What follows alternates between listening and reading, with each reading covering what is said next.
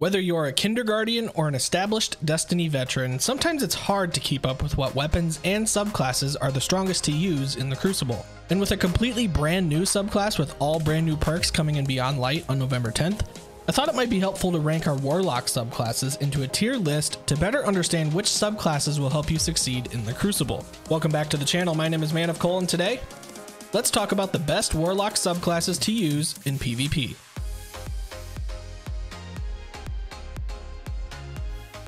So in my best Hunter subclasses video, I asked you guys down in the comments if you would like me to do a tier list for Warlocks and Titans. The response was an overwhelming yes. So keep in mind, this Hunter main is stepping into some fragile territory, so if there is a ranking that you disagree with, or you think that it needs to be higher or lower, keep in mind, I don't spend nearly as much time playing Warlocks and Titans as I do with Hunters.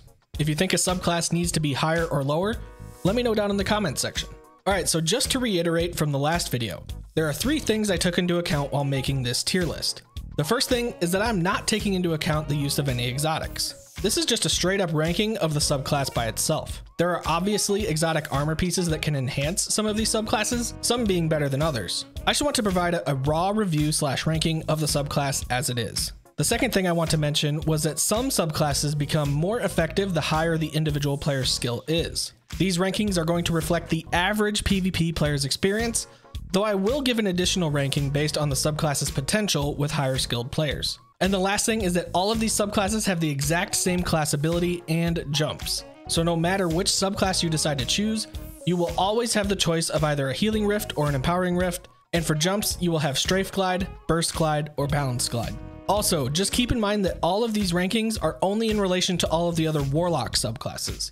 These rankings do not reflect how I would rank them against Hunter or Titan subclass. These are just in relation to the other Warlock subclasses we are going over today. With that being said, let's jump into our first subclass, Voidwalker. Our grenades for the Voidwalker subclass are Vortex Grenade, Axion Bolt, and Scatter Grenade. Not terrible options here by any means, though Axion Bolt is probably the most preferred option, with Vortex being the next most desirable. There are definitely exotic pieces that can enhance these, but again, we are not taking any exotics into account for the rankings of these subclasses. Top tree Voidwalker is Attunement of Chaos, and in this subclass set we get Chaos Accelerant, Bloom, Cataclysm, and Entropic Pull. In my opinion, this is definitely more of a PvE subclass than it is a PvP. Don't get me wrong, there can surely be some people that use this in PvP and use it effectively, but just ranking this subclass set on its own without any help from exotics doesn't give me a ton of confidence with its lethality. Bloom is a pretty nice mechanic in PvE and can see some usefulness in PvP when playing 6v6 modes, but unless enemies are super clumped together, you won't get the opportunity to see Bloom's effectiveness. With that said, I'm placing this subclass set in the D tier with the potential to be placed in the C tier. Like I said, I'm sure there are people out there who can use this subclass effectively in PvP, but I'm guessing they're getting a lot of help from some exotics to do so. There are certainly going to be better options moving forward. The next subclass set we will go over is Bottom Tree Voidwalker, Attunement of Hunger.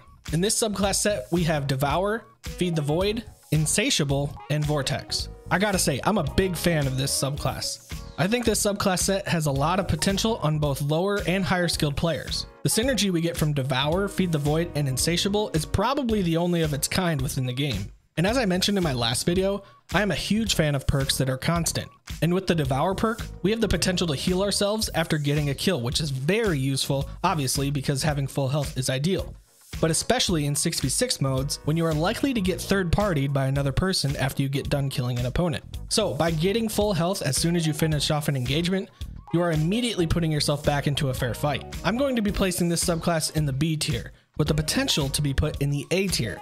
Like I said, I see a lot of potential with this subclass, especially with the type of synergy it has with itself. And in the right hands, this subclass can stand up there with the best of the best. The last Voidwalker subclass is the middle tree, Attunement of Fission. This super is different from our traditional Nova Bomb, as our super for this subclass set is Nova Warp. We also get Atomic Breach, Handheld Supernova, and Dark Matter. Nova Warp allows us to teleport short distances using the melee button, and then erupting into an energy explosion. This explosion can be triggered multiple times as long as there is super energy remaining. So we basically go from an instant super like Nova Bomb to a roaming super like Nova Warp. This subclass set used to be one of the most broken subclasses in the entire game, and for quite a long time. Not only did the super have an absurd amount of range to it, but don't even make me re-experience the trauma of Handheld Supernova. The one-hit kill melee grenade combo of Handheld Supernova was one of the most frustrating things to run into when playing PvP. Luckily, it has since been adjusted and is now a little easier to counter, and I see it being used significantly less than it was before. This is still a pretty decent subclass though.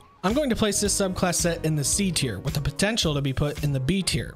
Still a shadow of what it used to be, but like I said, it still has some lethality if used correctly. Let's move on to our next subclass, Stormcaller. For Stormcaller's grenades, we get Arc Bolt, Pulse Grenade, and Storm Grenade. All three grenades are actually pretty solid for PvP, though Arc Bolt probably sees the most usage out of the bunch. Both Storm and Pulse Grenade are actually pretty lethal and can see some effectiveness in both 6v6 and 3v3 playlists, allowing for territory control and denying the enemy team from getting a revive. Top tree Stormcaller is Attunement of Ions, which gives us Chain Lightning, Transcendence, Arc Web, and Ionic Blink. This is probably going to be the most commonly used subclass set for most Stormcallers. With Chain Lightning and Arc Web chaining both our melee and grenade hits to other nearby enemies whenever we damage someone, this can be very strong in 6v6 modes when you are almost always surrounded by more than one person. Add on top of that Transcendence and Ionic Blink that both improve our super and its duration, I am confidently putting this in the B tier with the potential to be put in the A tier. Though I could probably be easily convinced to move this to the A tier. The only issue I have is that the super requires you to be relatively close to opponents,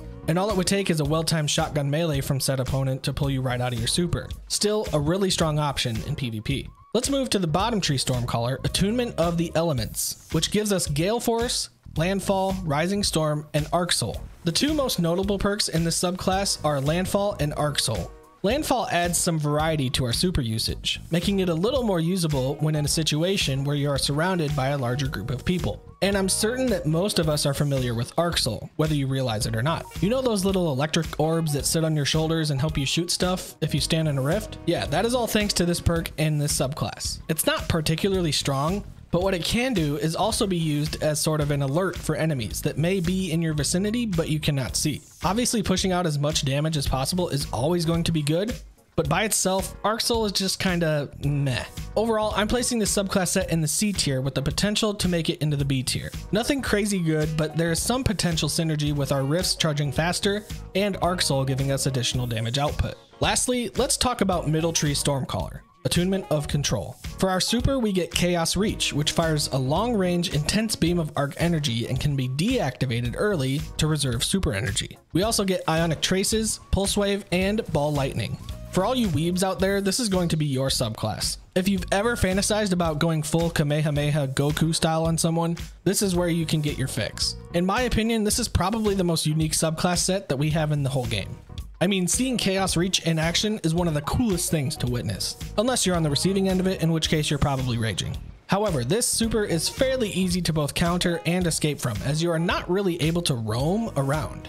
You're basically just stationary after activating your super and hoping people don't just hide behind walls or run away. I'm also not a fan of perks that sometimes activates when you perform a specific mechanic, like Ionic Traces does. Ionic Traces states that arc kills sometimes create Ionic Traces, sparks of raw energy that travel back towards you and can be collected to recharge abilities. Again, not a huge fan of a sometimes perk, which is why I'm currently placing this in the C tier, without any real movement for potential, so the potential is going to stay in the C tier as well. There are certainly worse subclasses, but this is clearly not anything better than an average subclass in my opinion. Before we get into our last one, if you found this video informative, educational, or entertaining, don't forget to subscribe to the channel. I make Destiny videos every single week, so if you do end up subscribing, make sure you click that bell as well. It will let you know when my videos get posted. Alright, so our last subclass is going to be Dawnblade. For Dawnblade, we get Solar Grenade, Firebolt Grenade, and Fusion Grenade. Fusion Grenade is kind of below average right now, with Firebolt being just a little bit better. Our best option right now is probably Solar Grenades, as the burning after effect can cause some significant damage if you end up getting caught in it. Not to mention it continuously burns you, completely stopping your health from regenerating and also putting you at risk if you're in a 1v1. Let's start with bottom tree Dawnblade, which is Attunement of Flame. In this subclass set, we get Igniting Touch, Fated for the Flame,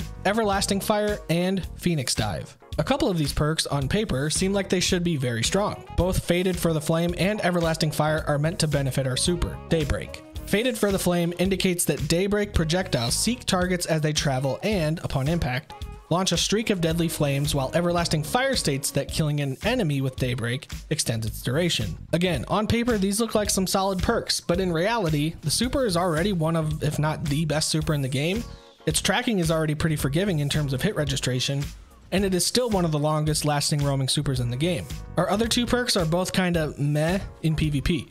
Causing enemies to explode after you melee isn't really useful, and Phoenix Dive is a very niche mechanic, and one that I don't think is particularly ideal for the Crucible. I just don't think a perk that forces you to be in the air and descend in order to receive a benefit is a very good perk. We are most vulnerable when we are in the air, and with Warlocks especially because of their glide. I'm not a big advocate of this subclass, which is why I'm placing it in the D tier with some potential to move into the C tier. Let's move to Middle Tree Dawnblade, Attunement of Grace. For Attunement of Grace, our super changes to Well of Radiance, where you slam your Dawnblade sword into the ground, creating a large rift that grants healing, 20% damage resistance to other guardians, and 25% damage empowerment to you and allied guardians. We also get Divine Protection, Guiding Flame, and Benevolent Dawn. This subclass is about as close to a support class as Destiny has ever gotten, with all of the perks in the subclass providing some kind of buff to our teammates. Whether it is providing a place to regenerate health or gain increased weapon damage, this subclass is here for all the supports.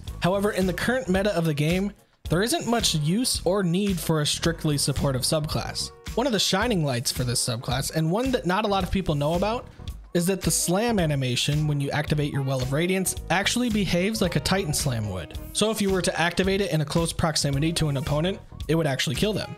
This subclass is probably more effective in 3v3 playlists or any playlists that have an objective that you can just post up with your Well of Radiance. I'm going to place this subclass in the C tier with the potential to be put in the B tier. Again, I do think this subclass actually has some playability in certain playlists, and the super can be used in some of those panic situations to kill an opponent. And lastly, let's talk about Top Tree Dawnblade, Attunement of Sky. In this subclass set, we get Winged Sun, Heat Rises, Icarus Dash, and Swift Strike.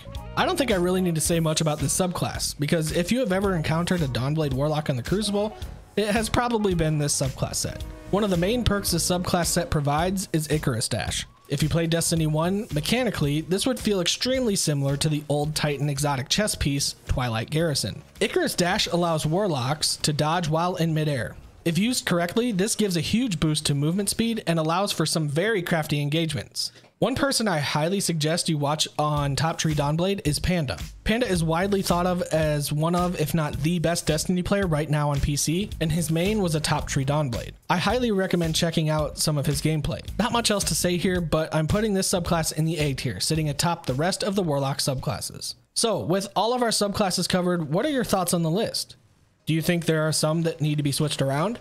Let me know what your thoughts are in the comments down below. I do plan on making a Titan subclass tier list as well, so make sure you are subscribed to the channel so you can be notified when that video goes live.